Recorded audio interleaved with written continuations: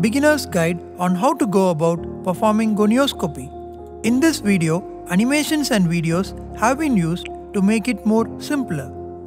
The normal angle anatomy starts from the Schwalbe's line anteriorly and extends up to the root of iris posteriorly.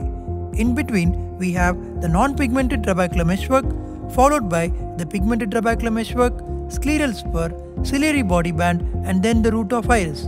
On the right hand side is a real-time video of the normal angle depicting the same structures. An eye's gonioscopic status is always dynamic. In angle closure suspects with increase of age, when lens thickness increases, the patient may end up with an acute angle closure attack of glaucoma with a clinical picture like this. The standard method of performing gonioscopy is an indirect one. The observed pigment in the eye at 12 o'clock is reversed by 180 degree to 6 o'clock, but the PA on the left side is not crossed and remains on the left in the gonio mirror as well. In the indirect method, the lens with a flange, example a Goldman lens, can be used with a viscous agent. On the left hand side video, the gross appearance of the flange is demonstrated, and on the right hand side of the video, the microscopic appearance of the flange is seen. We also have a lens without a flange, which is a Zeiss or a Sussman, where the patient's own tear film can be used.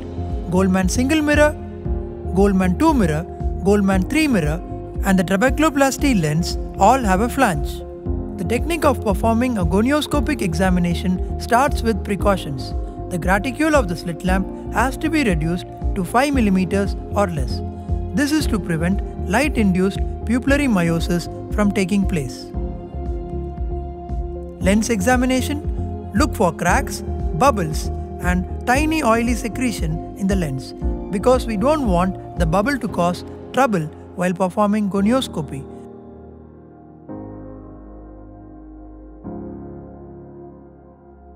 The small bubble in the left will appear as large as the one on the right under the slit lamp, obscuring the angle structures.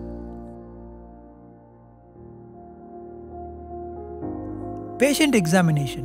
In the upright sitting position, patient is made to look up and the lens is positioned into the lower fornix. Once the lens is inserted, the slit lamp graticule is adjusted and brought down to as minimum as 4 mm. This is to prevent light-induced pupillary meiosis, as the light falling into the pupillary area may constrict the pupil and pull the peripheral iris away from the angle, causing an artifactually widened angle. The corneal wedge is demonstrated to identify the Schwalbe's line. After that, the slit beam is widened to visualize the angle structures.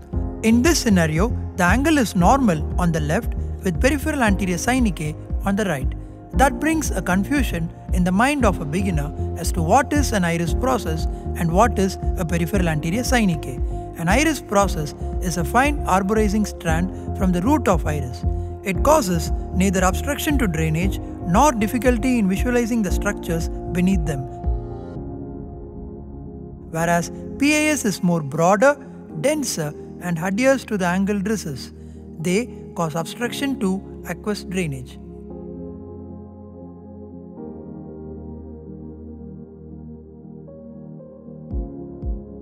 This is an animation showing the arborization of the iris process taking place, which is seen in majority of the normal patients, whereas PAS is pathological and can be seen at any level extending up to the Schwalbe's line.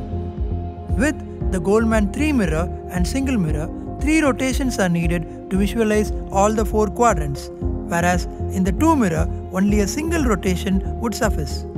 The lens is removed after asking the patient to close his eyes so that the vacuum generated is reduced, facilitating painless lens removal. In the dynamic gonioscopy, we have the manipulative gonioscopy and the indentation gonioscopy.